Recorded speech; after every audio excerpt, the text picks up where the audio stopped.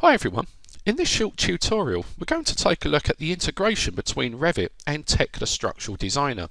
In particular, we're going to focus on the building of an analytical model.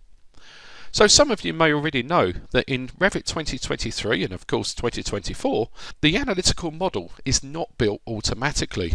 So the idea with this new piece of software is that when we select the Analyze tab, we actually build the analytical model and then associate each of the analytical members to its physical counterpart. Now of course this gives us much more control as structural engineers and technicians, but it does mean that we have to build this independently. Now Autodesk do actually give us a tool here called Analytical Automation, and it actually works within Dynamo Player, but the results aren't perfect. However, for those of you that have Tekla Structural Designer, we can actually install the ribbon tab for Revit called Tekla Integration, which is this one here. Now looking at this, you can see that there are two tools that we'll focus on today. We have Create Analytical Model and also Check Analytical Association. So let's open up the physical 3D view in here, and you can see here I've probably got just over 2,000 members in here, but of course if I go to the Analytical Model tab, as we know, there's nothing there.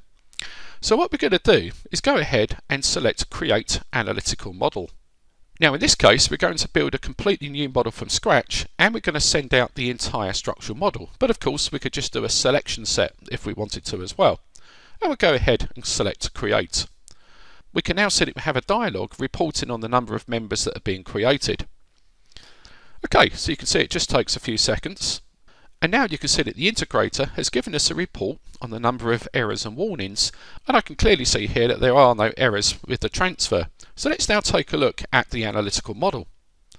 So zooming out here, I can actually see all of the nodes currently being displayed, and what we'll do is we'll just check for unconnected nodes. So we're going to Visibility Graphics, we'll go to the Filters tab, and what we'll do here is we'll add this filter in here, which is Unconnected Analytical Nodes, and we'll override the colour here to red so we can actually see this. Let's do that, and then we'll click OK. Now obviously some of these nodes are going to be unconnected anyway, so for example you can see that there's no foundations down here. That's absolutely fine, and of course on the edge of slabs we would expect there to be no connection.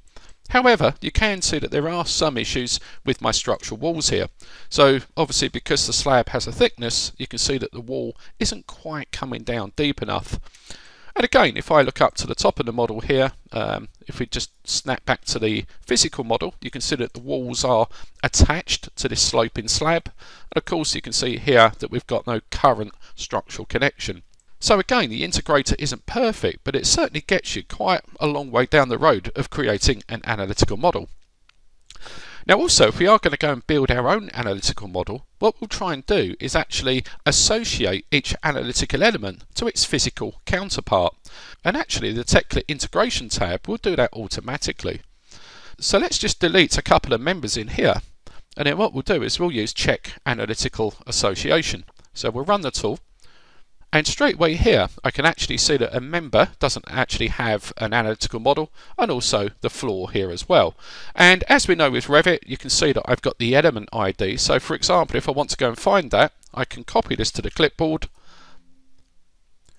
I'll then go back into our 3D working view.